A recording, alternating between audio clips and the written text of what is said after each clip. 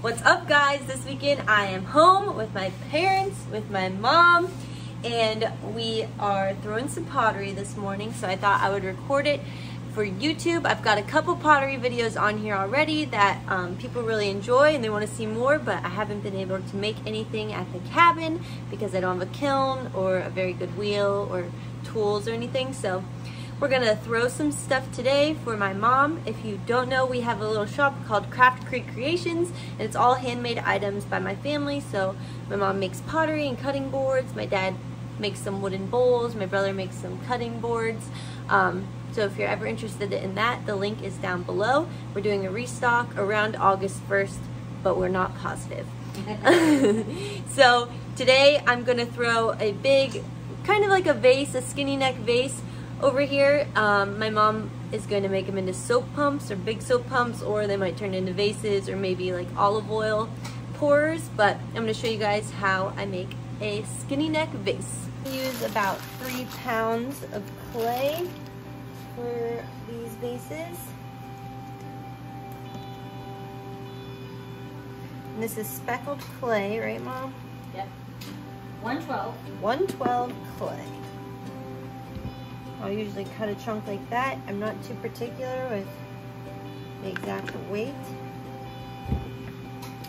And then for fresh clay like this, I like to just pound it on the table into a little ball or cylinder shape. I don't really feel like there's a need to knead the clay because at this point, hopefully there's already no air bubbles in it because it's fresh.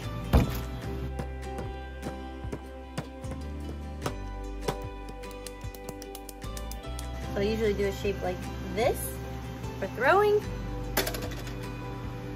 just a smidge under 3 pounds. So we use this bat system where it has a little removable bat in the middle there. You gotta make sure it's dry before you put it on. Not dry, but not too moist.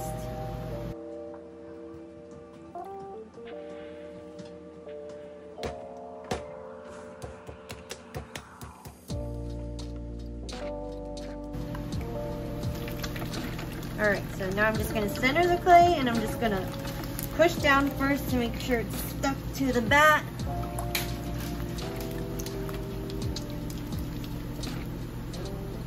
And then I'm going to push it inward so that it rose up tall, just towards the center so that your arms aren't moving.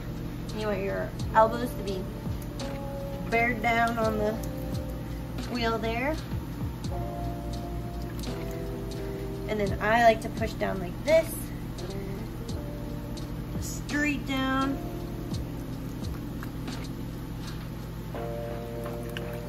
I'll do that a few more times.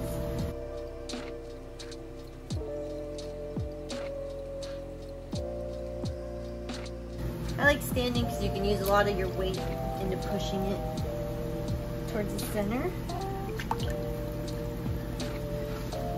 Flatten it into the shape I want, so I'll make it as big as I want the base of my vase or pot to be. And once it doesn't have a big wiggle or anything, I'll make the hole. So I usually just use my middle finger and go straight down.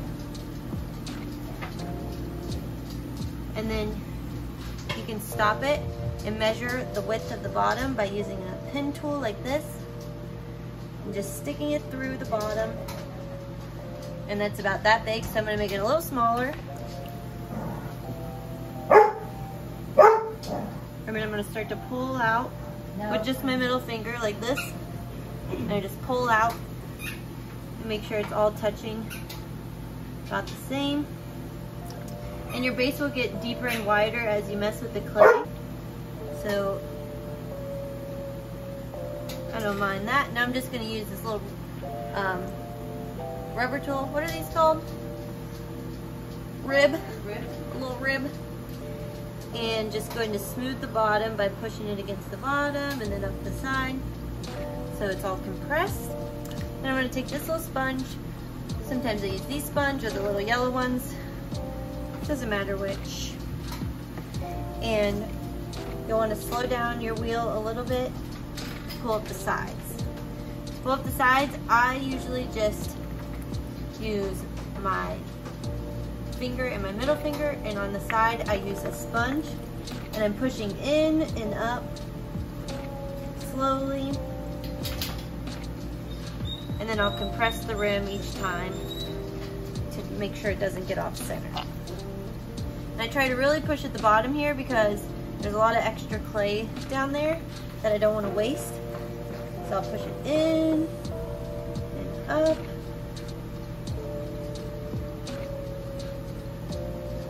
And compress the rim. Do that again. I'm actually going to pull it back in because when you're pulling it up, you kind of tend to go out like this, but I'm going to push it back in a little because we're going to make it tall. And I just squeeze it gently, trying to apply the same pressure everywhere. All right, I'm going to do it again. Push in the base. So once it's tall like this, I'm using my whole hand to just pull up the side and pressing against it.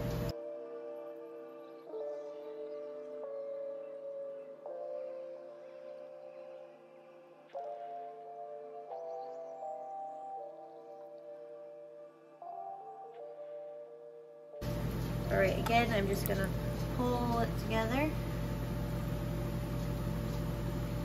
And sometimes this will make your top off center.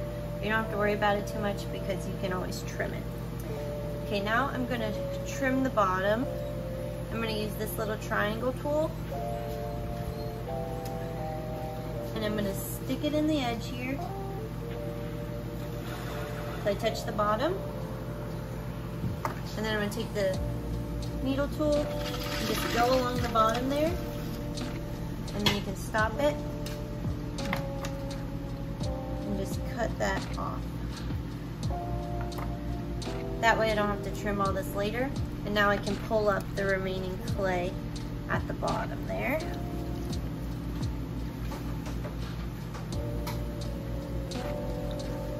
So now I'm going to pull up this clump of clay.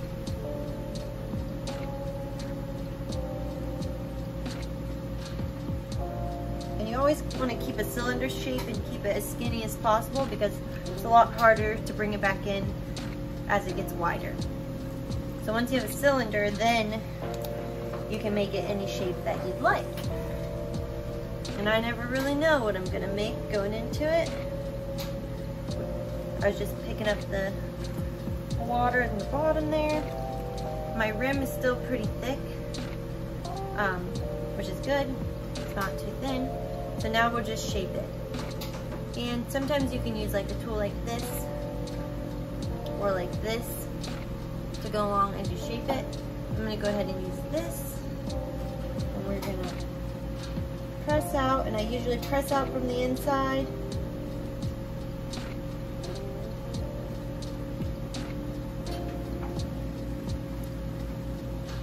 And when you're making a skinny neck, then you're going to want to mess with the bottom to get it to the shape that you want it to be, and then bring it back up to the top, so that can handle the weight of it. I'm going to pull this back in there. Then I'm going to go ahead in with my sponge again. Now that you want your water to not be too, that one's very clay.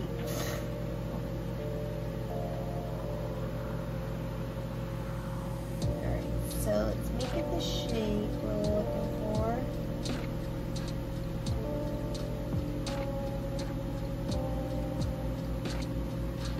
Alright, now we'll bring in the top.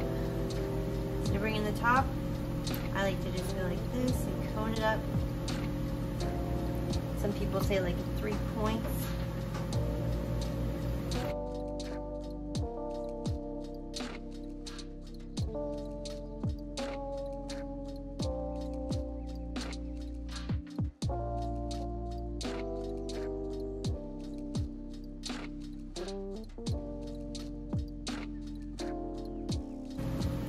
So then for the details of the shape, I like to use the little rib because it really smooths it all out.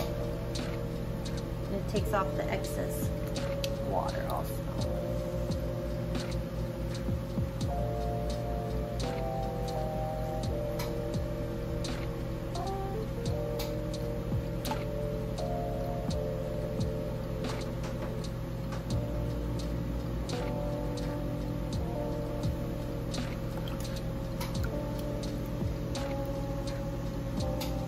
So this will either be like an extra large soap dish, kind of like maybe for your Dawn dish soap by the kitchen sink when you don't want to refill often, or maybe a giant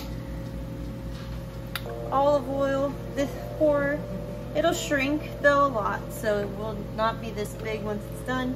They shrink about 12% in the kiln depending on the clay. So you think it's gonna be really big and then it turns out really small. So I also have a mirror behind it here, so it's easy to see the full shape of the vessel. And I'm gonna trim the bottom there a little more. I know that my bottom's really thick, so I have room to take off some more.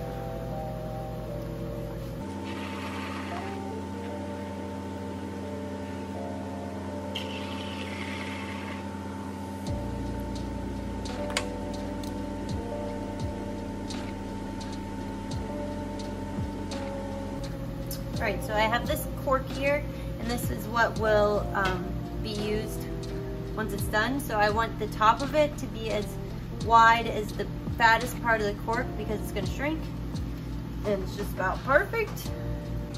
Alright, here is the vase. Let's grab a ruler and measure it. Here's my mirror, so that's the setup, my tripod, my water. See, I was getting really full of clay and murky, so I got some fresh water. So this vase is about like 10 and a half inches tall, 10 or so. And so that'll probably shrink down to like 9 inches tall in the kiln. Here's the other two vases I made this morning. So many of you ask what kind of wheel we use, and this is the wheel. My mom bought this new about 15 years ago, so a wheel is definitely an investment. They're a lot of money, but they're gonna last forever. Plus, they have a great resale value, so if anything were to happen, you'll definitely be able to make money back on a wheel or kiln, and then I'll show you the kiln we have also. So this is the kiln we use. It's just a scut.